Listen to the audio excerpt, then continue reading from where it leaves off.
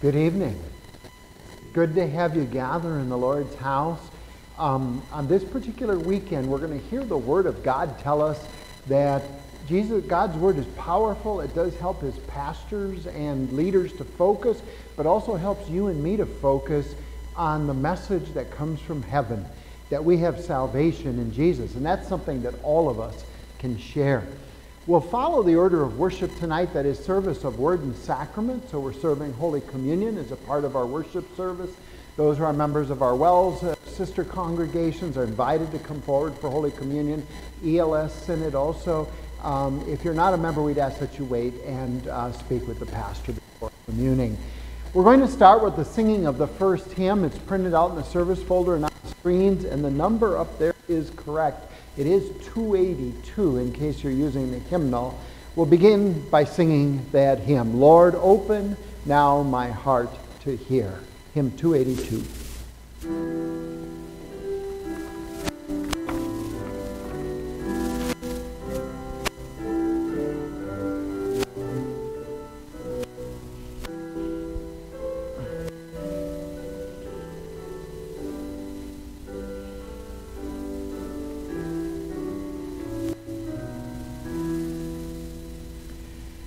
Lord, open now my heart.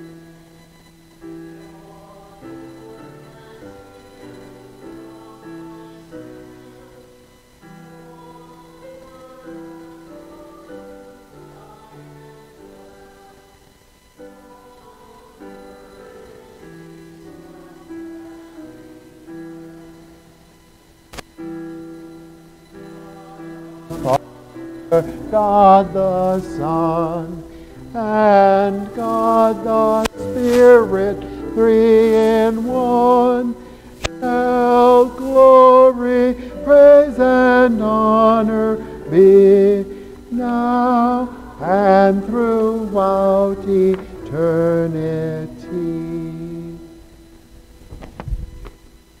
Please rise.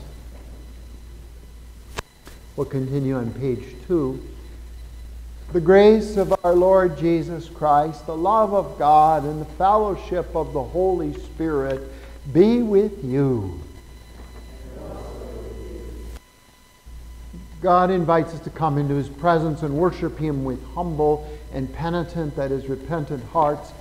Or let us acknowledge our sinfulness and ask Him to forgive us. We join together. Holy and merciful Father, I confess that I am by nature sinful, and that I have disobeyed you in my thoughts, words, and actions. I have done what is evil and failed to do what is good. For this I deserve your punishment, both now and in eternity. But I am truly sorry for my sins, and trusting in my Savior, Jesus Christ, I pray, Lord, have mercy on me, a sinner. God, our Heavenly Father, has been merciful to us and has given His only Son to be the atoning sacrifice for our sins. Therefore, as a called servant of Christ, and by His authority, I forgive you all of your sins in the name of the Father, and of the Son, and of the Holy Spirit. Amen. The works of the Lord are great and glorious. His name is worthy of praise. Lord, our Lord, how glorious is your name in all the earth. Almighty God, merciful Father, you crown our life with your love. You take away our sin. You comfort our spirit. You make us pure and holy in your sight. You did not spare your only Son, but gave him up for us all. O Lord, our Lord, how glorious is your name in all the earth. O Son of God, eternal Word of the Father, you came to live with us. You made your Father known. You washed us from our sins in your own blood. You are the King of glory. You are the Lord. O Lord, our Lord, how glorious is your name in all the earth. Let us pray. Almighty God, you have built your church on the foundation of the apostles and prophets, with Christ Jesus himself as the cornerstone. Continue to send your messengers to preserve your people in true peace, that by the preaching of your word, your church may be kept free from all harm and danger, through your Son, Jesus Christ our Lord, who lives and reigns with you in the Holy Spirit, one God, now and forever. Amen. Please be seated. We turn to the scripture readings for this weekend, for the fourth Sunday after Pentecost. The first lesson is from Ezekiel chapter 2, verse 9 to 3:11. Ezekiel was taken to Babylon early in Israel's exile, so he had to live away from home. He was to preach God's word to the captives. The bad news was Ezekiel had to preach laments and groaning and woe. So it wasn't a real pleasant message, because the people didn't repent of their sins. The good news, though, was that the Lord still wanted to share his promises of salvation with them, with the people. Then I, Ezekiel, looked, and I saw a hand stretched out toward me, and in it there was a rolled up scroll. He unrolled it in front of me, and there was writing on both sides. Written on it was laments, groaning, and woe. Then he said to me, Son of man, eat what you have received. Eat this scroll, and then go speak to the house of Israel.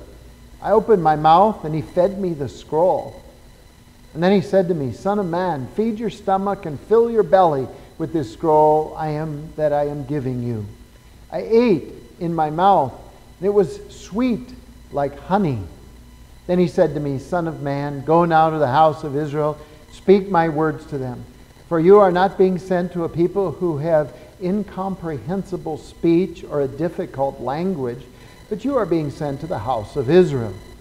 Nor are you being sent to many peoples who have incomprehensible speech and difficult languages, whose words you cannot understand.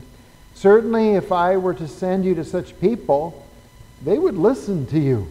But the house of Israel will not be willing to listen to you, because they are not willing to listen to me. Because the whole house of Israel is hard-headed and hard-hearted. Look, I've made your face just as hard as their faces, and your forehead just as hard as their foreheads. I have made your forehead like the hardest stone, harder than flint. Do not fear them, and do not be intimidated by their looks, for they are a rebellious house. Then he said to me, Son of man, receive into your heart all my words that I will speak to you, and hear them with your ears. Go now to the exiles, to your own people. You shall speak to them and say to them, This is what the Lord God says, whether they listen or they do not. This is the word of the Lord, the first lesson.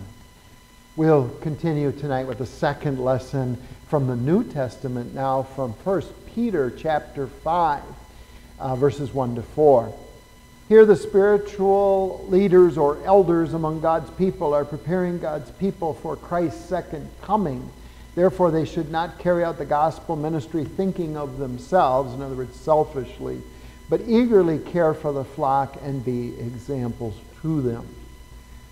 Therefore, as a fellow elder and witness of the sufferings of Christ, and one who also shares in the glory that is about to be revealed, I appeal to the elders among you, shepherd God's flock that is among you, serving as overseers, not grudgingly, but willingly, as God desires. Not because you are greedy for money, but because you are eager to do it. Do not lord it over those entrusted to your care, but be examples for the flock. And when the chief shepherd appears, you will receive an unfading crown of glory. This is the word of the Lord, inspired, given to St. Peter. We continue now the verse of the day. Alleluia! How beautiful on the mountains are the feet of those who bring good news. Alleluia!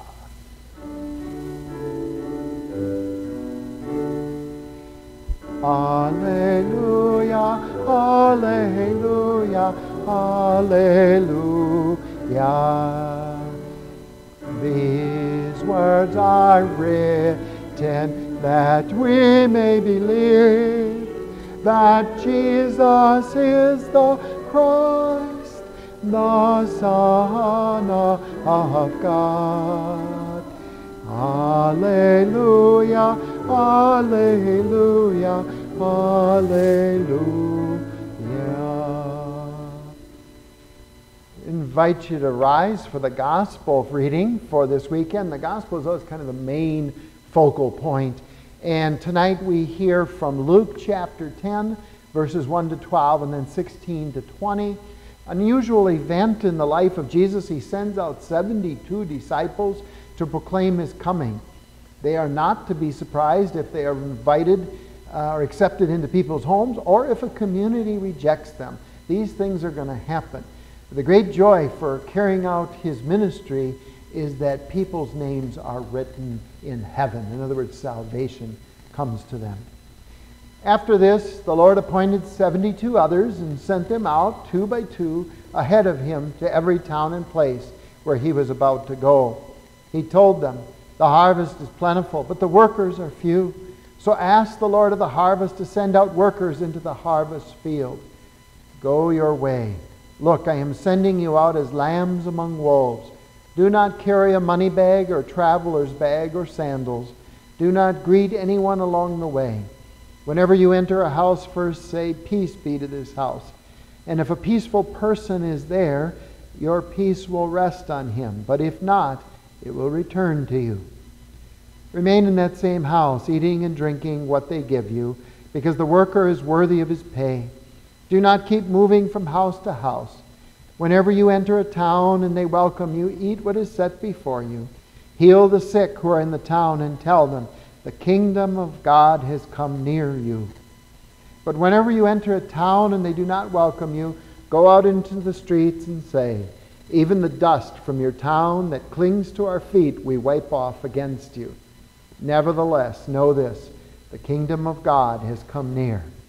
I tell you, it will be more bearable for Sodom on that day than for that town.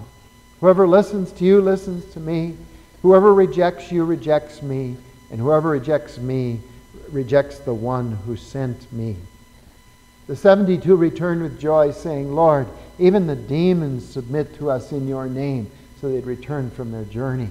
He told them, "I was watching Satan fall like lightning from heaven.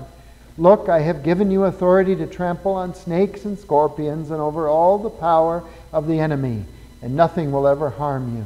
Nevertheless, do not rejoice that spirits submit to you, but rejoice that your names have been written in heaven." This is the word of our Lord. Praise be to you, O Christ. Please be seated.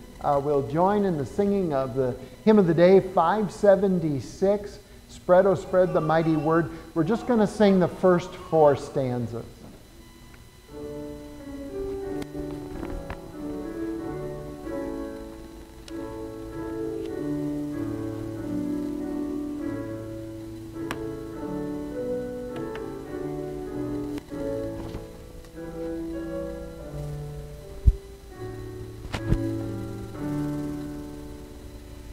Spread, oh, spread the mighty word.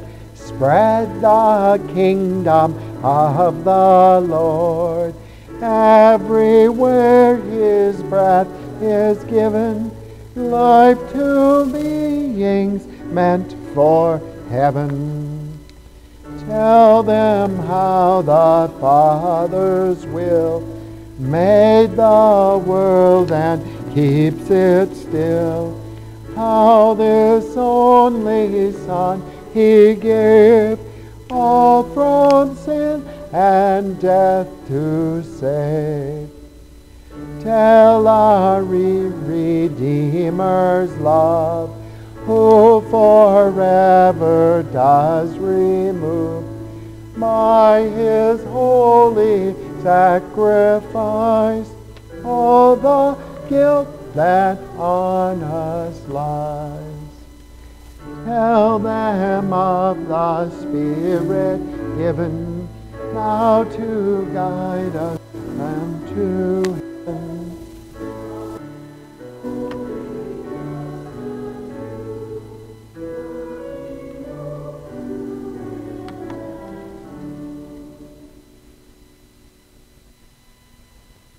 Grace, mercy, and peace to you from God our Father and from our Lord and Savior Jesus.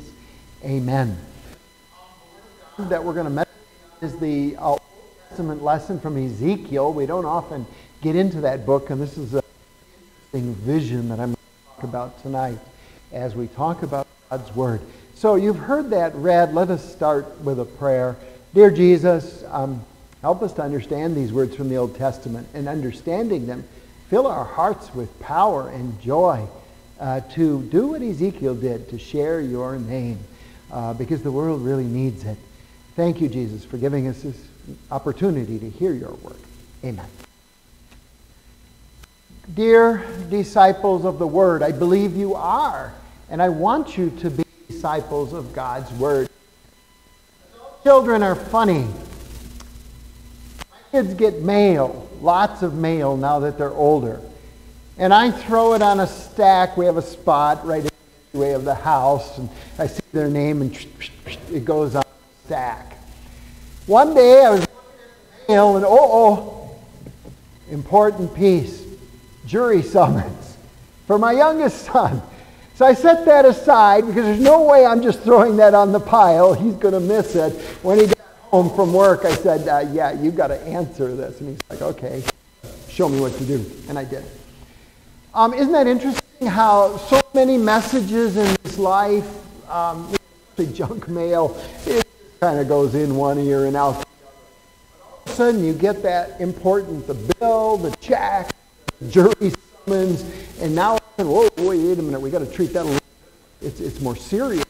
It's an important message from someone. The message tonight that we're hearing is from God. How much important than that? And in Hebrews chapter 1, we're told a little bit about how God operated in the Old Testament. It says, in the past, God spoke to our forefathers by the prophets at many times and his various ways. He did it in dreams. He talked to them in visions. And that's exactly what happens here. There's a whole series of visions in the book of Ezekiel. We're just going to touch on the first one tonight. And Ezekiel sees the Lord.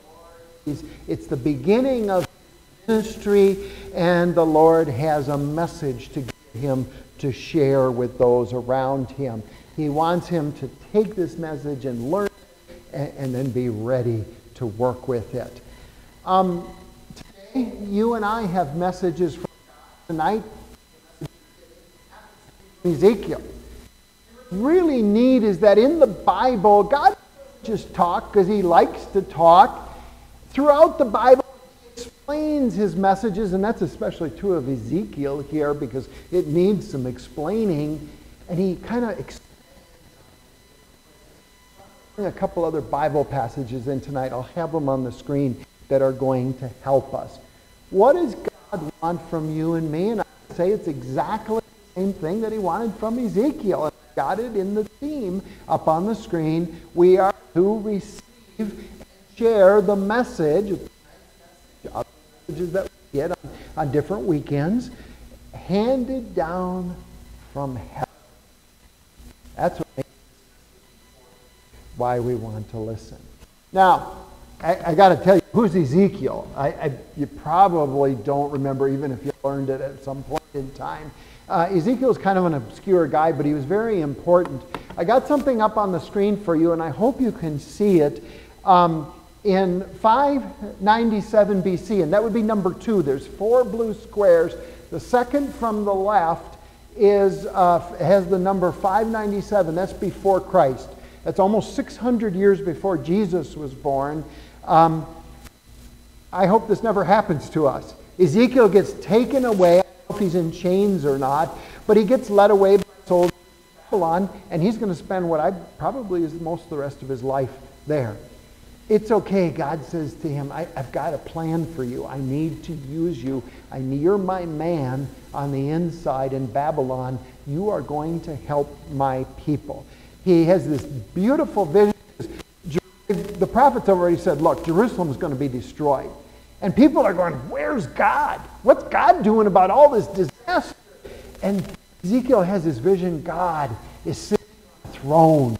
There's fire. He's glorious. And this God says, I'm using you. I got a message for you.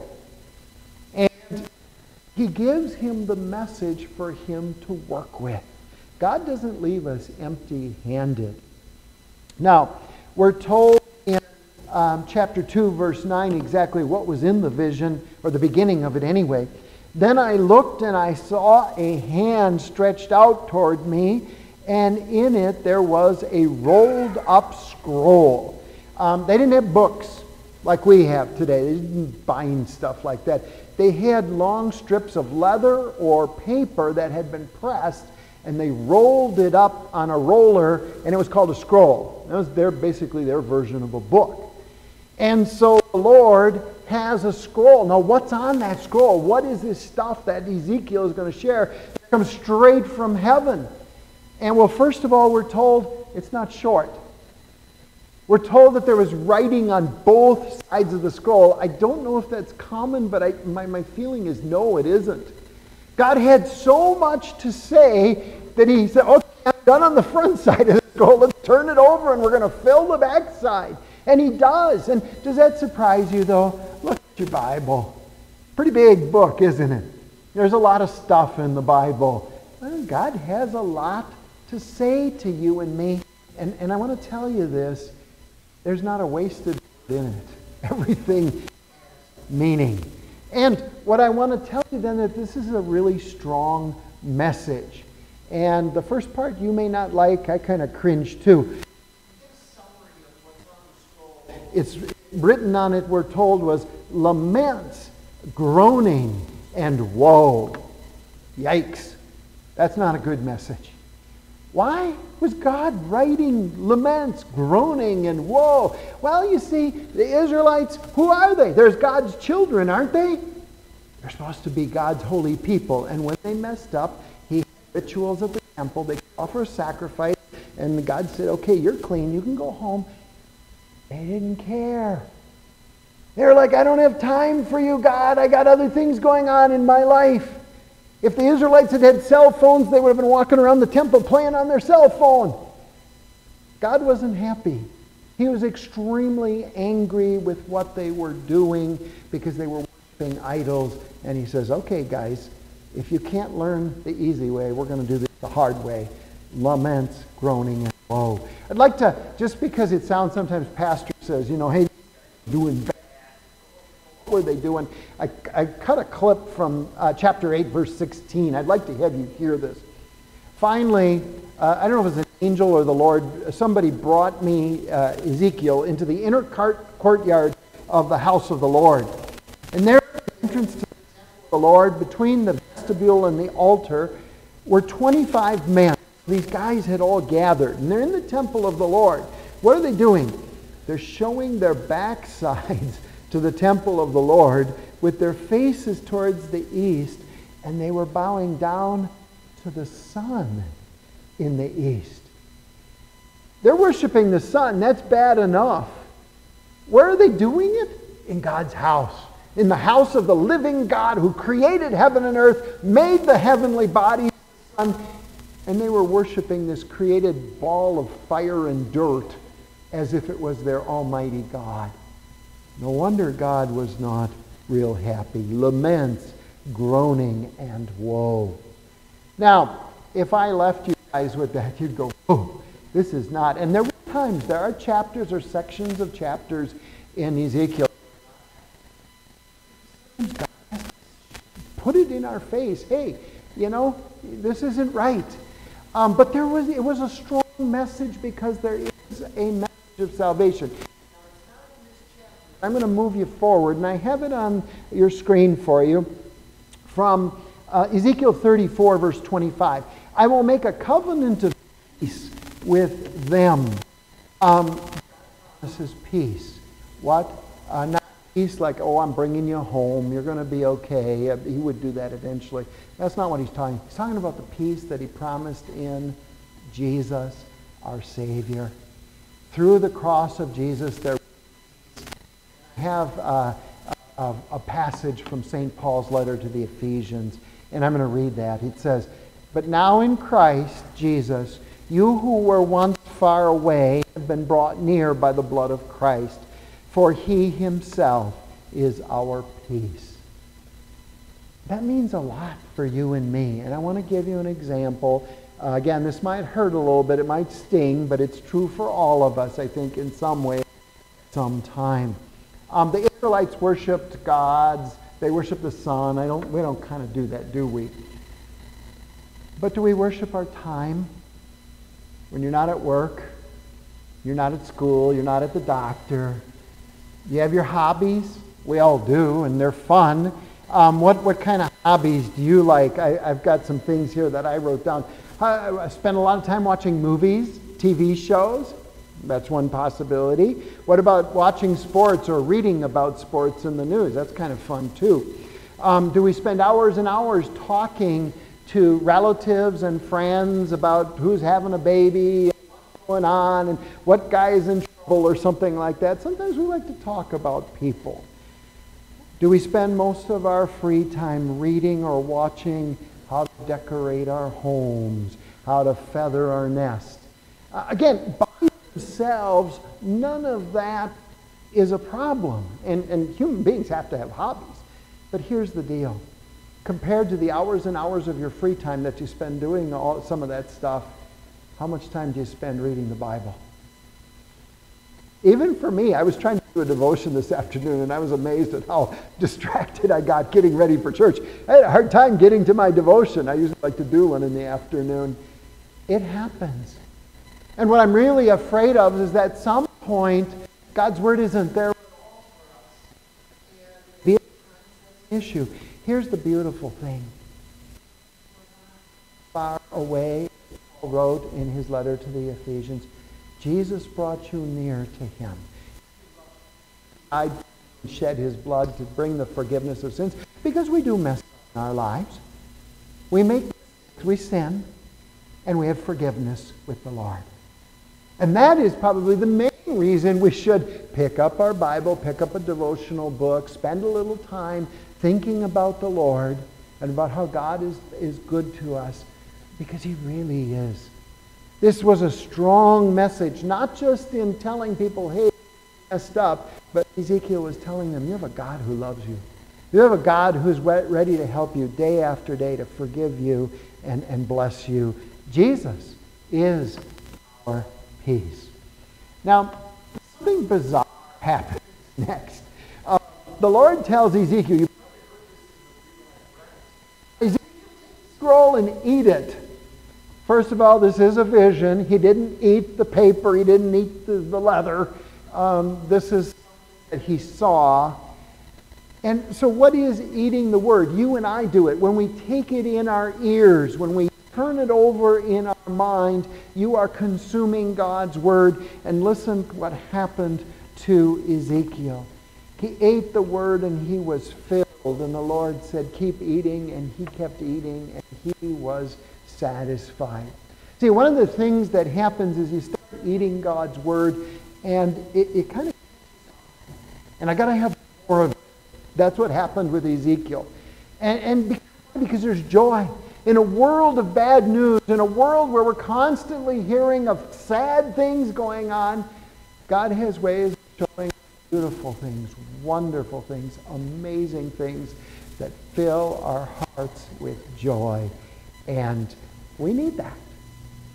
And so he says, keep on going, Ezekiel. And he says to you and me, keep reading. Think about it. What was, when you go to Scripture, you got questions. What was the main question the Israelites had? Hey, Lord, when are we going home? The sad thing was the 70 years had just started. They weren't going home soon. But God had answers for them. Do you think, hey, Lord, when are my problems going to end? Lord, when are things going to get better? Or even some, Lord, when can I go to heaven? When can I? And the Lord has some answers. He doesn't tell us everything we want. But the biggest question of all for you and me, Lord, are we still good? Are we still connected? Because you only die once.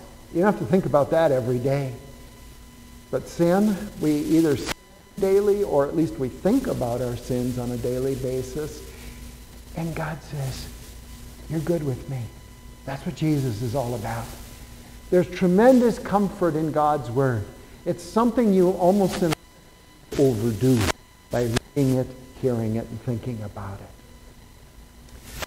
When Jesus left his disciples last time, right before he went, I want you to go not just to Jerusalem, but to Judea, Samaria, to the ends of the world. And they were excited about doing that. Now he tells in the Old Testament, before the disciples ever were born, he tells Ezekiel, I want you to take my word and go to people. And I think Ezekiel was excited. And I want you to be excited about taking God's word to people. Not just the New Testament, Jesus part, but even there is wonderful information in the Old Testament, even the words of Ezekiel here. The Lord says explicitly to Ezekiel, Son of man, go now to the house of Israel and speak my word to them. And then the Lord tells them, and it's not going to be fun. There's kind of an up part and a down part. The up part, hey, you're not going to strange people who speak a strange language. You're not going to people you don't get. You're going to the house of Israel. You know how they think. That part's easy. The hard part, well, Ezekiel, they aren't listening to me. So most of them aren't going to listen to you, but I'm sending you anyway. I want you to go. They're going to be hard-headed, hard-hearted. I hope that gives you a little bit of confidence. But the Lord says to Ezekiel, I'm going to make you hard-headed. I think what the Lord is saying, I'm going to make you stubborn in a good way. You're trying to do something good. You're trying to help these people and even through me save them. I'm going to make you real focused on this. And Ezekiel was. So the Lord promised that to him. I would describe it this way.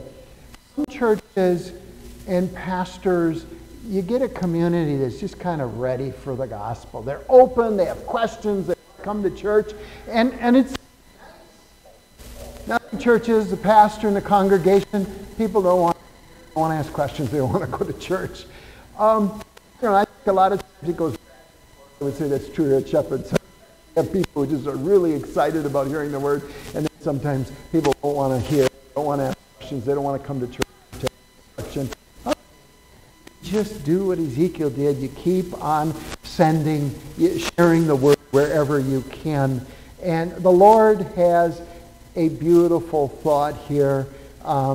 He says, I'm sending you because I love these people. And we need to remember that if God is sending you somebody and you're kind of sharing your faith and they're not listening, just think of this. God loves this person. And this conversation probably isn't going to end well, but God's still going to pray. And remember, Jesus said the harvest is full of people who want to hear. And he sent his disciples out, and he's sending you and me because there are people who will listen. There are people who will come to church eventually. And so he sends Ezekiel, he sends us. Did you know that in 1974, inflation went up 11% from the previous year. It was a bad year. There were also lines for gas, although I'm not sure how much the house for $100 in 74, you would have been $1,000 more on that same house. Ouch. The reason I'm telling you that is because in 1974, our church body was given an opportunity. We had an open door in Colombia, South America, and there was some money that was given as a special gift to get started. But with inflation running wild and things not being right, the church could have said, the WELS could have said, you know, maybe we shouldn't go right now, because what happens if this works and we can't sustain it? We keep the missionaries there. They didn't do that. They sent us. January of 1974. They started the church, and it grew. And why do that? Why take the chance? Yes. They believed that God, who had given the opportunity and opened the door, was somehow going to keep it if it was successful. And he did. Now the question is, where does faith come from? And the answer is the Word. The Lord says to Ezekiel, Son of man, receive into your heart all my words. I will speak to you and hear them with your ears. You know, this is true in your life, and it's true in my life, and it's true in the life of the church. Without faith, you can't go forward. You got to trust the Lord for your personal problems, personal challenges, difficulties, for the projects we do at church, for the outreach that we do together. You got to trust the Lord and pray a lot. But the Lord, the Word will give you faith, strengthen your faith. The Word will move you to do the things it wants you to do. And so the power is there. Continue in that beautiful message that has been sent from heaven. Because through that message, God will help you not only to survive day to day, but to thrive in being His messenger. There's a pastor story that I'm going to end with today. It's used by lots of preachers over the years. And it has to do with what this whole thing is about God's message from heaven. There's a man who was dying. And he called his son, his only son, to his side. And he was sitting there at the end of the bed. And the father said, you know, I'm going. And the son said, yeah, I know, Dad. And he goes, I want to leave with you because I love your greatest treasure. And the son's thinking, okay, what are you talking about here? And the father looks over at the nightstand, and there's this really worn, used Bible. Now, I'm sure he probably left the son a few other things. But first and foremost, I'm leaving you this Bible. Why? Son probably had his own Bible. He was doing something. He was saying that message from heaven that God has given me, I want you, when you look at that Bible, to remember me. This is my life. This is what I was about. God and His Word.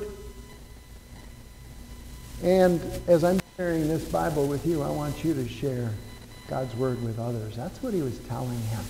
And that's what the Lord is saying to Ezekiel. It's not always easy, but you can do it. With faith in me, listening, digesting the Word, you will help people. You will help to save them by carrying out your ministry. Ezekiel, you and I carry out our personal witnessing, our personal service in the same way. May God bless us all to take that message from heaven, to hold on to it, and to use it. Amen. Please rise.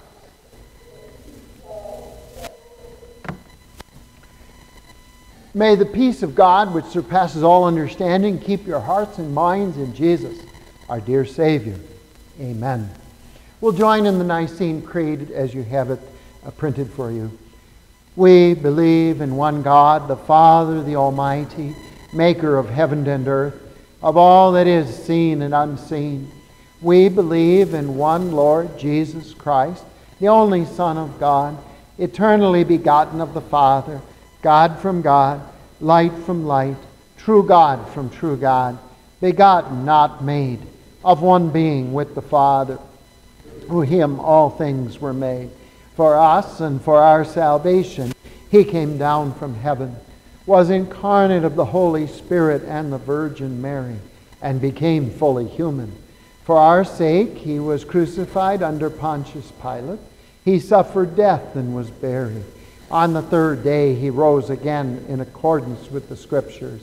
He ascended into heaven and is seated at the right hand of the Father. He will come again in glory to judge the living and the dead, and his kingdom will have no end. We believe in the Holy Spirit, the Lord, the giver of life, who proceeds from the Father and the Son, who in unity with the Father and the Son is worshipped and glorified, who has spoken through the prophets. We believe in one holy Christian and apostolic church. We acknowledge one baptism for the forgiveness of sins. We look for the resurrection of the dead and the life of the world to come. Amen.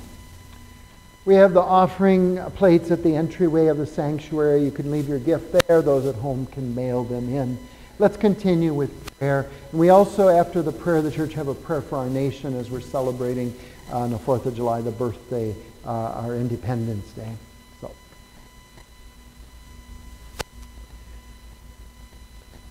dear Lord God, because of your deep desire and love for human beings, although we don't deserve that love, you have poured your word out through the church into the world.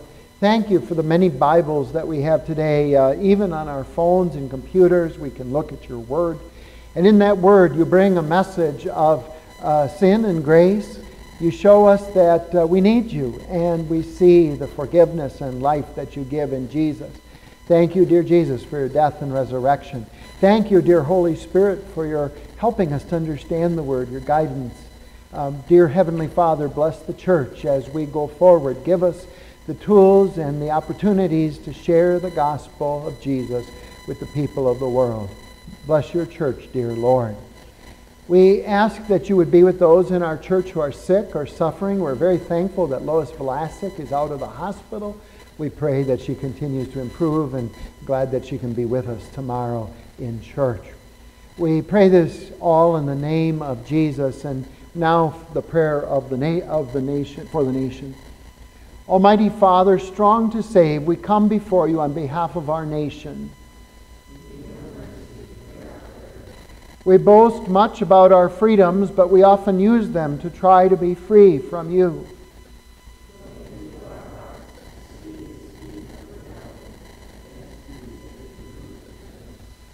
Pull out these weeds by their roots so that they wither and die.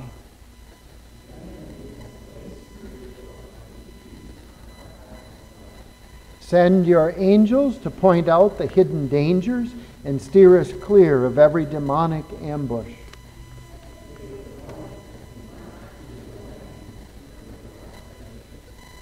Be our rear guard as we walk the dangerous road to our homeland. Keep an eye on the land that we love, our country. Forgive its many sins. Pull it back when it gets too near the cliff of disaster. Send your Holy Spirit with power that America may remember your name and honor it.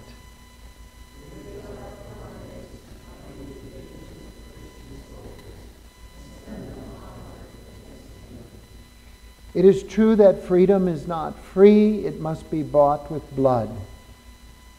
Thank you for those that shed their blood in defense of our homeland.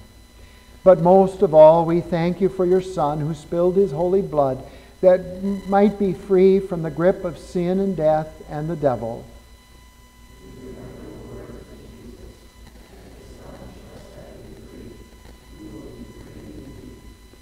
Grant this to us and our nation for his name's sake. Amen. We pray, Our Father in heaven, hallowed be your name. Your kingdom come. Your will be done on earth as in heaven. Give us today our daily bread. Forgive us our sins as we forgive those who sin against us. Lead us not into temptation, but deliver us from evil. For the kingdom, the power, and the glory are yours, now and forever. Amen. We continue with the sacrament. The Lord be with you.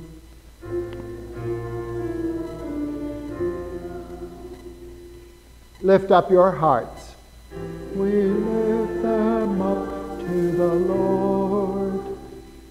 Let us give thanks to the Lord our God. It is right to give him thanks and praise. Praise to the God and Father of our Lord Jesus Christ. In love, he's blessed us with every spiritual blessing. He sends the Holy Spirit to testify that we are his children and to strengthen us when we are weak.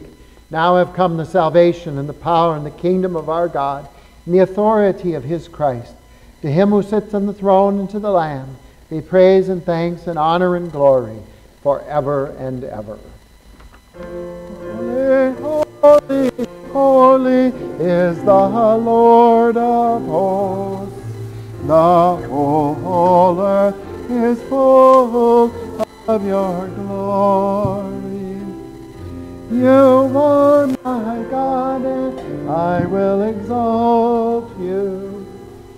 I will give you thanks, for you have become my salvation. Holy, holy, holy is the Lord of hosts. The whole earth is full of your glory.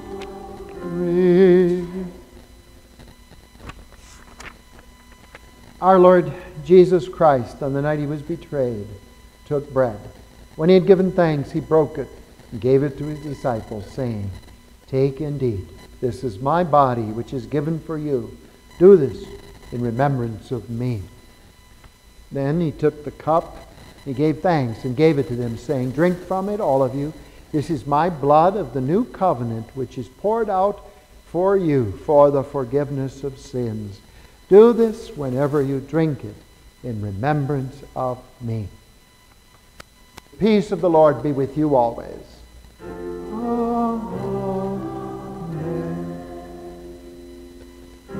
O Christ, Lamb of God, you take away the sin of the world.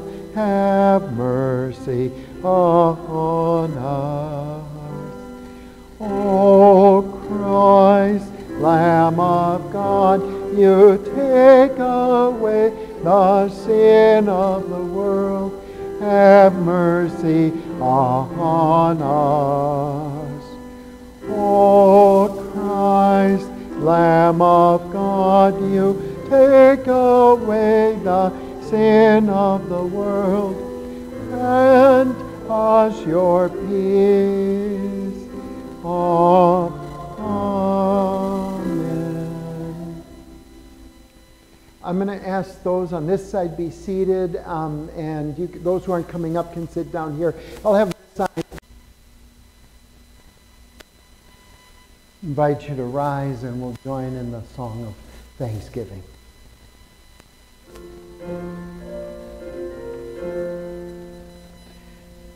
Thank the Lord and sing his praise. Tell everyone what he has done. Let all who seek the Lord rejoice and proudly bear his name. He renews his promises and leads us people forth in joy with shouts of thanksgiving.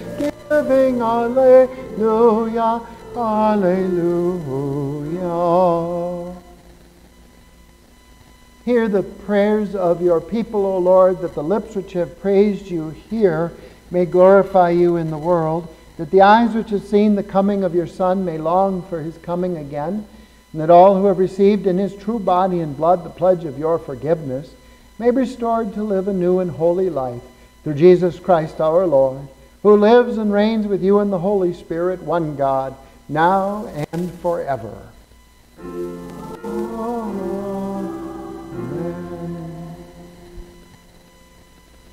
Brothers and sisters, go in peace, live in harmony with one another, and serve the Lord with gladness. And the Lord bless you and keep you. The Lord make his face shine on you and be gracious to you. The Lord look on you with his favor and give you his peace. Amen. Amen. Amen.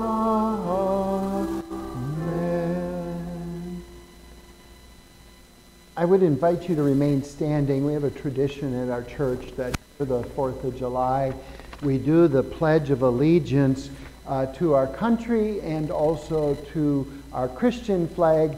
If you're like me, you're not as familiar with the Christian flag one, I'm going to use my notes to that one. But we'll do the one to our country first of all. So we'll join together.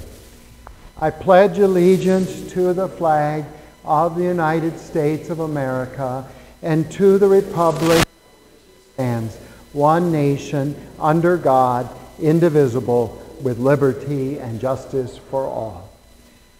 I pledge allegiance to the Christian flag and to the Holy Trinity, for whom it stands, Father, Spirit, and Son, eternal Godhead, three in one, with grace and mercy for all. You may be seated, and we'll join in the singing of the hymn, a patriotic hymn, God Bless Our Native Land.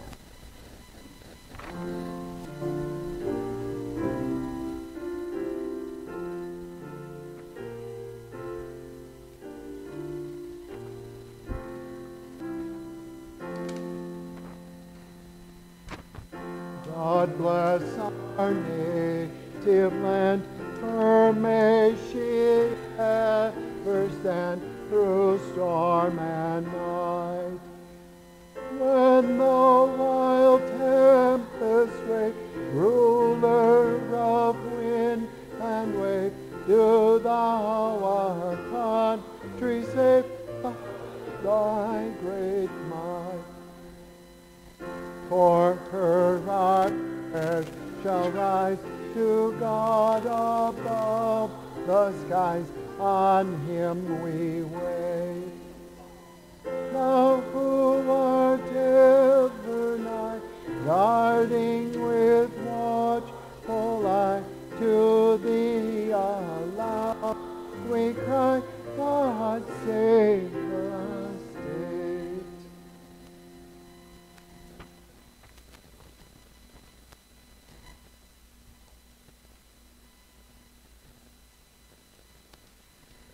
Good evening to everybody. It's nice to have visitors. We've got a lot of our people are traveling on this holiday weekend, so it's good to see everybody who is here.